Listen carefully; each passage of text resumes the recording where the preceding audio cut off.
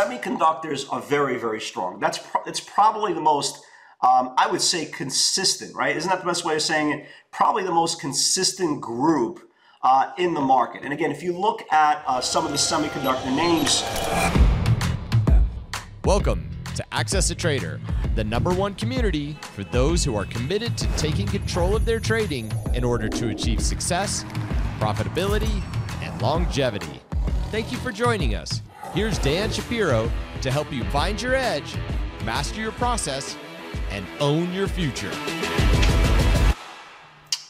Hey guys, good morning everybody. Welcome to another edition of the AccessATrader.com Weekend Update Show. Hope everybody is doing well. Before we get to all the goodies about the stock market, all the baddies, and all the stuff that's completely indifferent, the boys, Kyler and Kenyon, who run the ship here, told me to give you guys a couple of tidbits for all you guys, because we get a lot of emails to support about different components of the PS60 theory.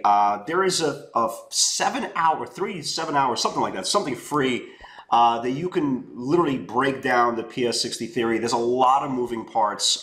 It's an advanced way to trade. There's a lot of moving averages and Bollinger Band and linear regression lines, a lot of moving parts that you really have to understand. It's pretty advanced, but it is pretty cool. And there is something, if you click the link somewhere, anywhere here, you will see there's like a link. You put in your email and you get a 3-hour, you get the 3-hour workshop. Also, if you'd like to take advantage, if you're kind of trying to figure out if pivots are for you, there's a year-end, well, excuse me, summer-end, kind of a trial. I don't know what exactly it is. It's a kind of a trial for 30 days to kind of see everything play out. So if it is for you, if you're thinking about it, two cool things. Start definitely with the workshop.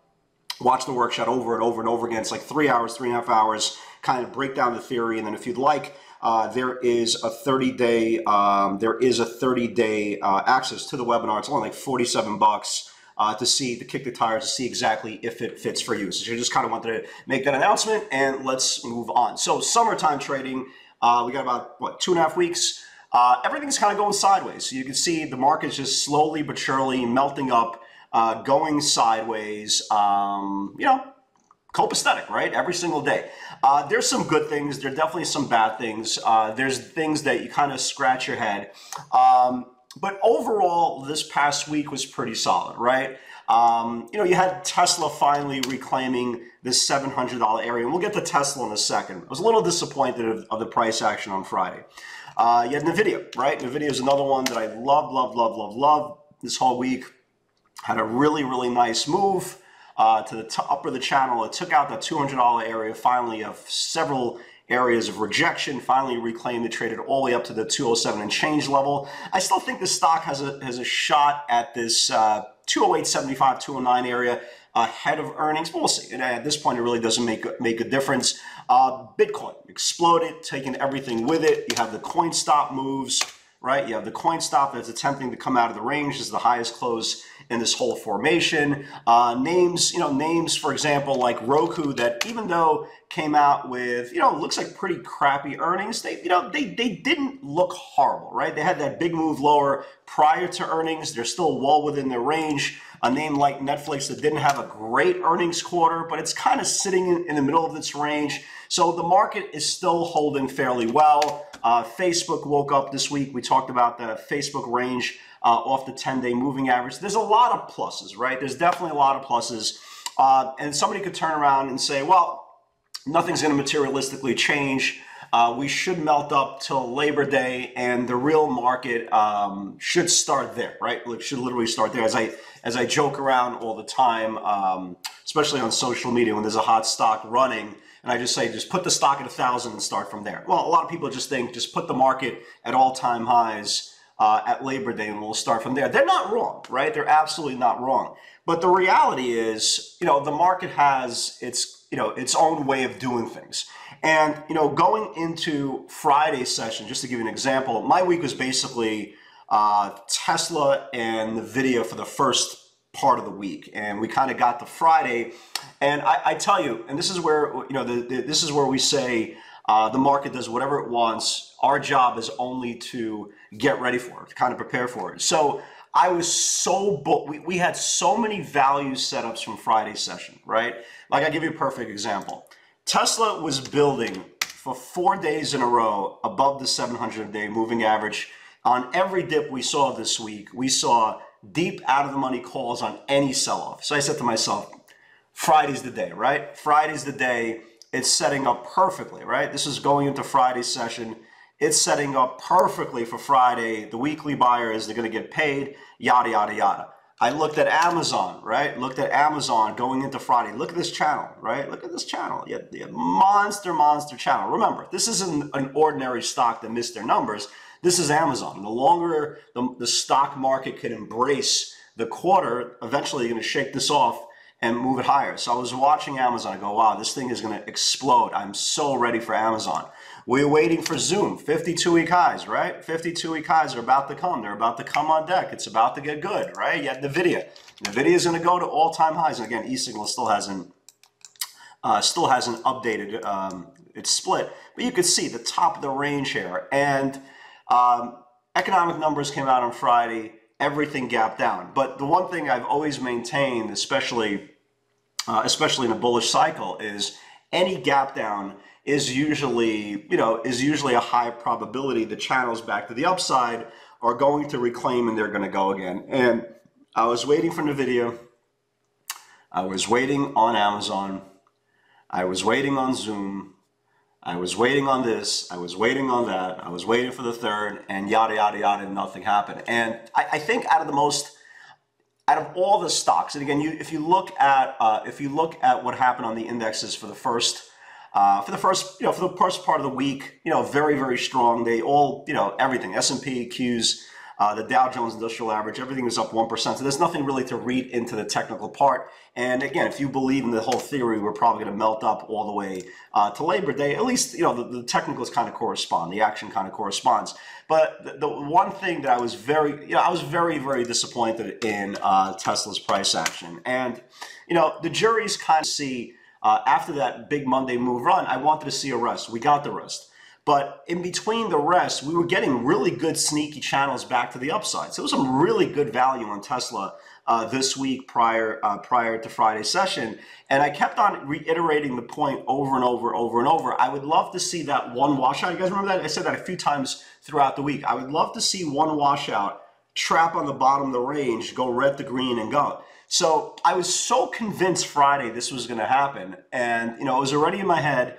And the one thing you can do, again, you can't predict price action before it confirms, but you can do the research, right? You can be prepared. So when the price action plays out in your theory, you should be good to go. And Friday, you had Tesla opening lower, and it stopped perfectly on the 5-day moving average, right? The 5-day moving average rose, and it went red to green. So I bought it red to green the first time, and the stock was up like $2, right? Stock was up $2, and it got stuck. I didn't make any sales. The reason why I didn't make any sales, usually, I usually take some sales, get some cash flow, and kind of manage the trade. But I was so convinced because we spent 4 days above $700 and kept on seeing order flow and collecting data that they were buying out of the money calls. I said to myself, well, let me get that big move, and at worst case scenario, at the top of the range here, this could be a macro full position, all go into the 780 channel.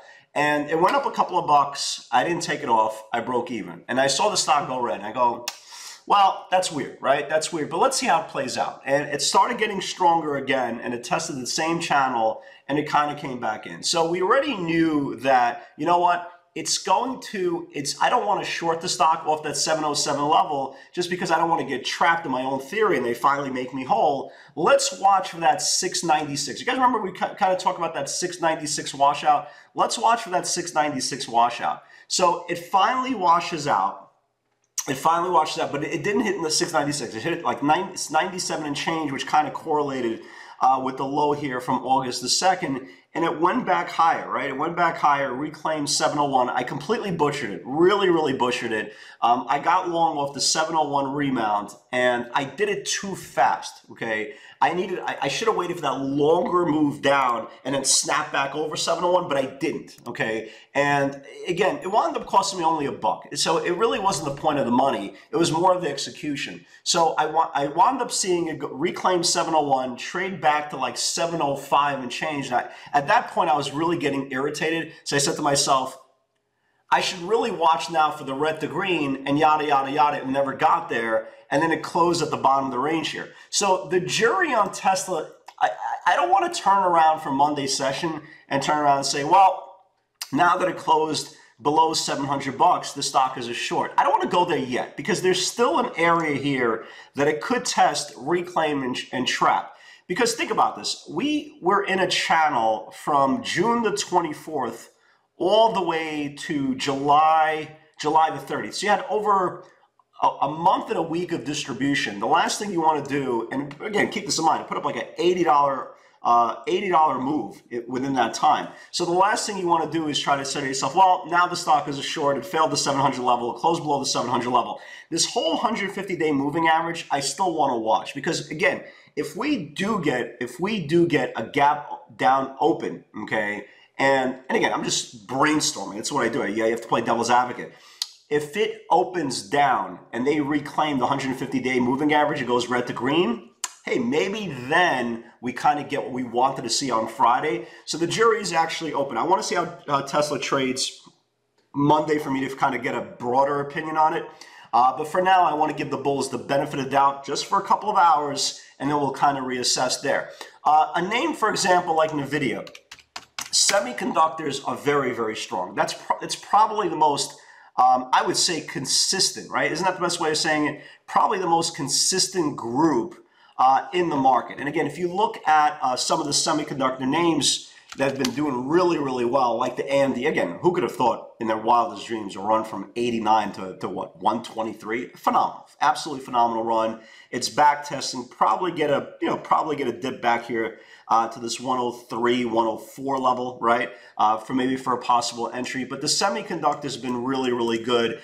The jury is still out on NVIDIA. Does it have one more run ahead of earnings? It looks really good. But names that look really good in the semi space, look at Micron, right? Check out Micron. Micron is very close getting out of this whole channel. You see how many times, guys, it's held this bottom channel? Again, part of the whole PS60 theory, the whole theory is stocks trade from supply to supply and demand to demand. So you can see this was supply, and it hit supply here 3 times in a row, and it got rejected, 3 times. If Micron can just get above this channel here, this thing could wake up. This thing could be really, really good. A name like KLAC that had phenomenal earnings, it's going sideways right now. The same thing as well. So I do think there's a lot of value in a lot of semiconductor names. MU, I'm definitely watching for Monday. KLAC, I'm definitely watching for this week. Again, you can see it just going sideways. The buyers are comfortable. The sellers are comfortable.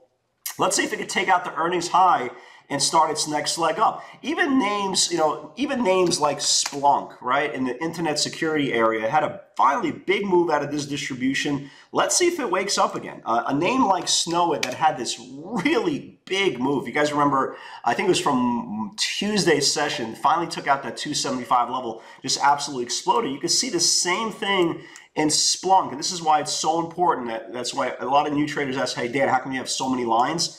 The reason why these things stop is because of these silly little lines, right? These are points of reference points that if you don't know they're there, you're going to get rejected every single time. So the same way Micron got rejected 3 times into the same area here is the same way Snow got rejected on this linear regression line 3 separate times. But if you don't have these areas plotted on your charts, you're trading blind. You don't know why they're stopping. They're just stopping. So you can see Snow as well. It's got rejected 3 times off the same area. If it reclaims, maybe this thing starts waking up. Even a name like IBM, which I'm not a big fan of, you can't deny this chart, right? It got rejected twice off the 50-day moving average. If IBM reclaims this 50-day moving average, you literally have a really good channel, especially if you option trades. It might take a while, but you have $7 to $8 back to the next supply zone to kind of, really engage in a pretty good swing. Obviously, give yourself some time, allocate proper tier size, but there's definitely value in a lot of names going forward. The names that you kind of want to stay away from, again, it's still these China names. They're just literally all over the place. I still believe names like, AMC, names like GameStop, there's probably better value continuing to the downside. If you've been kind of watching this broadcast for the last, even for the last week, we have tons of pivots to the downside on GameStop, on AMC. Again, are the snapbacks aggressive? Sure. You know, absolutely they are. But you can see here, they keep on getting rejected off this declining moving averages. And when they kind of roll over and take out the previous day's high, you start your next cycle of selling. So kind of going into this week, I do like the semiconductor names. Some storage names look pretty good. Some software names like a Snow looks really good. I don't know if they're cloud or whatever the case may be. They look good. Look at the financials. For all you guys who trade financials, look at a name like JP Morgan, right? JP Morgan, it looks just like IBM. If they have any type of rates that potentially could go start to rise, again, obviously financial is going to do really, really well. So, JP Morgan is literally one day away. Again, if you go through the whole group, you could see Morgan Stanley, very strong. Citibank kind of looks like JP Morgan. Goldman Sachs is literally breaking out, has one, literally, if it could confirm this 400 area on Goldman Sachs, GS could fly. Guys, watch this Goldman Sachs. It's not on the watch list officially, but keep an eye on Goldman. This thing starts building above 400. You could get your next leg up as well. So I think we have to kind of accept everything in the market. The one thing you could only control is your trading, is your emotion, is your research from the night before. Like we said on Friday, it was disappointing Friday, not because it was a shnikey, right? I don't want to use the word. It was a crappy day. It was disappointing on Friday because the channels that we were watching from the previous night's research didn't confirm. And that's kind of out of our hands. We can control our emotions. We can control our fear of missing out. We can control our tier size and risk management, all that exposure. But the only thing we can't do is manage what the market wants to do that day. Remember, we want to trade, but we don't have to trade. You think you need to trade, but you don't have to trade. Again, we want to make sure we're trading when there's value and not because the stock market is open. So going into this week, guys, I'm bullish until I'm not, right? Until we start breaking down macro levels, you have to stay bullish. There's no reason the indexes are telling us that we are about to collapse. Could we have aggressive pulls intraday? Of course, that's what happens when there's a linear market. But from the all intents and purposes, the signs and all the data continues to point that there's sector rotations. And you can see just by what we talked about, they're going into storage, semiconductors, banks, maybe not the traditional names that we trade, but the point is the market is still humming along. So guys, have a great day. And again, for all you guys who are interested in pivots or just want to check it out, again, kind of revert to what we talked about at the beginning of the broadcast and make sure that, again, before you commit to a trading style, you get all the information about everything and see if it's the right for you. Guys, have a great day. Have an awesome weekend. Have a great week. And with God's help, I'll see you all tomorrow. Take care.